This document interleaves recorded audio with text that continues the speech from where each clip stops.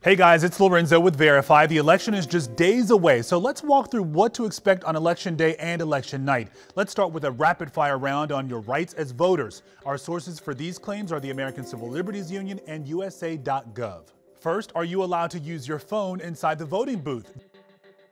This is a maybe. It depends on where you live. While some states allow for electronic devices like phones, others like Maryland and Kentucky have banned phones inside of polling places, so you'll need to double check with your state guidelines. Next, can you still vote if the voting machines are down? While this is an unlikely scenario, we can verify that yes, you can still vote by requesting a paper ballot. Okay, here's another. Can you change your response if you make a mistake on your ballot? Yes, this one is also verified. You can change your response before submitting. You have the right to request a new ballot. Hopefully you're registered to vote already, but what if you encounter an unexpected issue with your registration the day of? Can you still fill out a ballot if you're not listed as a registered voter?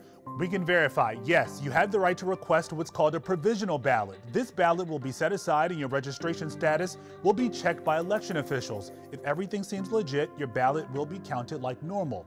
Next, you've probably seen videos of long lines snaking around polling places, so can you still vote if you're in line when the polls close?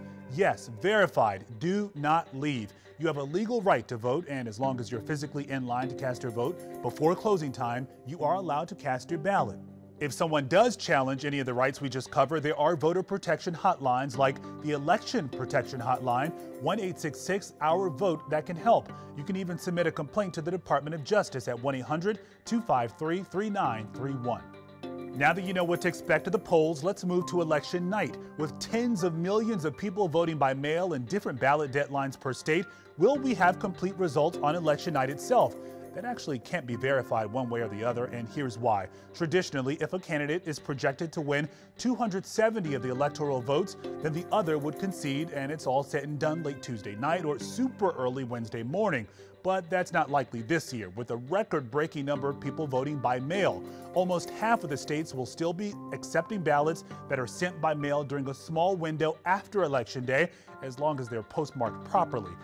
This means it could be a couple of days before results are finalized in swing states like Wisconsin and Pennsylvania, who can't begin counting mail-in ballots until the day of the election. Other states who can process ballots before Election Day or have earlier deadlines could have projected results sooner. Remember, while results may come in later than usual, that does not mean we can't trust them. Every ballot must go through a certification process to make sure your vote is counted. Final question, can candidates claim victory before final results are in? Now, no law prevents a candidate from going on social media or giving a victory speech before results are called and certified. But just because a candidate claims victory, it doesn't mean we're done. Our sources? The National Conference of State Legislators and the National Archives. The next step in the election is the Electoral College, which doesn't meet until December 14th, when electors from each state cast their votes. Those votes are then tallied up by Congress on January 6th, and that's when the decision is made official. Okay, that's all for this very important week. Thank you for watching, and please go out and vote. It's your right and duty as an American. If you have a question, text us at 703-873-6603.